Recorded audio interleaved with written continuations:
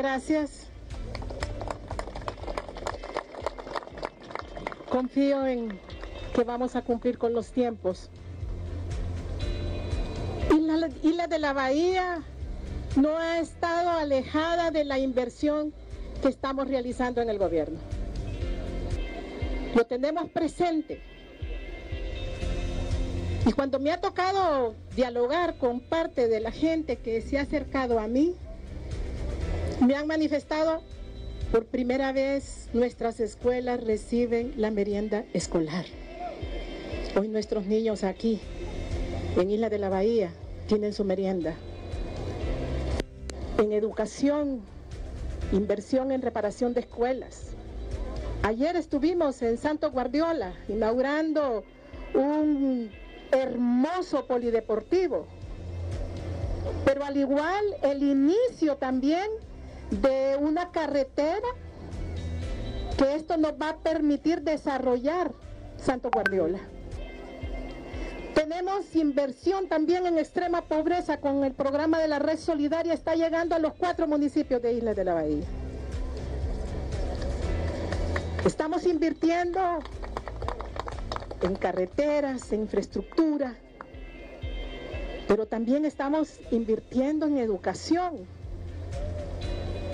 Matrícula gratis, el programa Yo Sí Puedo, donde se está aprendiendo a leer nuestros adultos.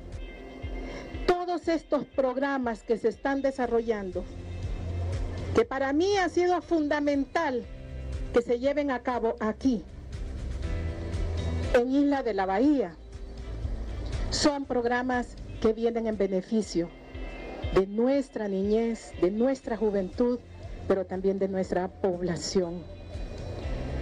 Yo quiero agradecer a estas niñas y estos niños que hoy me recibieron, porque para nosotros es tan importante conservar nuestras raíces.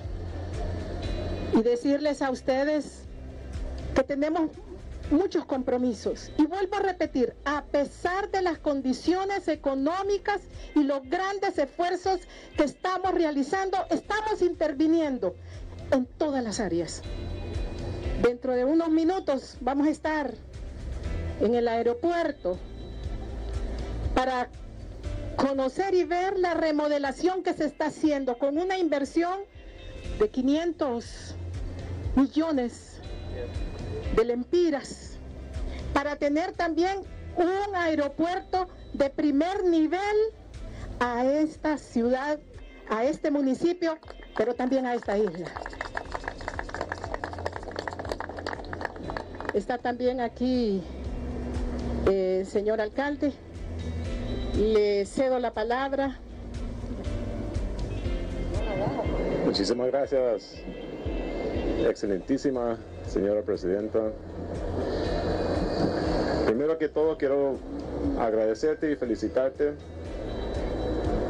no solo por la respuesta ante esta emergencia que ha sido extraordinaria. Tu equipo de ministros, los ministros aquí presentes, el día siguiente estaban aquí y no han parado de tener presencia y de trabajar para solucionar esto. Nosotros igual entramos en acción apoyando en todo lo que ellos necesitaban de parte nuestra, habilitando espacios provisionales donde podemos hacer hospitalizaciones. El sector privado, los hospitales privados de aquí que abrieron sus puertas esa misma noche, de forma inmediata, sin preguntar quién iba a pagar la cuenta, abrieron sus puertas y recibieron los pacientes. Eso es lo que es el pueblo de Roatán. Así de unidos somos. Una llamada, con eso basta.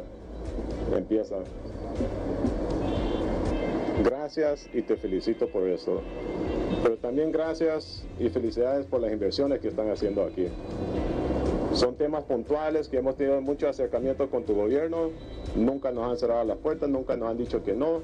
Agarraron la batuta en estas inversiones y me alegra que hoy al fin vamos a ver cumplido estos sueños que hemos tenido por muchos años.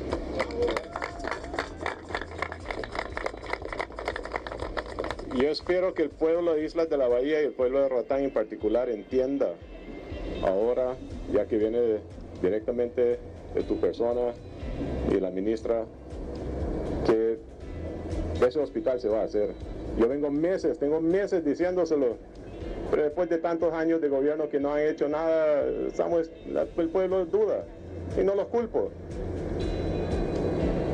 Presidente, usted puso la primera piedra y solo es la karma de la vida que usted lo va a inaugurar.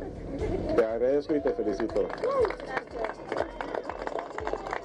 El aeropuerto de Roatán, desde que el gobierno de España lo hizo y lo dio al gobierno de Honduras en 95, 94, no ha habido mucha inversión o mucho mejor ahí. Bajo el presidente Zelaya se vino a hacer un recarpeteo de emergencia y por eso ese aeropuerto todavía funciona. Ahora con esta ampliación en el terminal, este periodo de gobierno entre lo que ustedes como gobierno central están haciendo y lo que nosotros estamos haciendo aquí a nivel local, va a marcar un antes y un después en el desarrollo de este municipio y de este departamento. No cabe duda.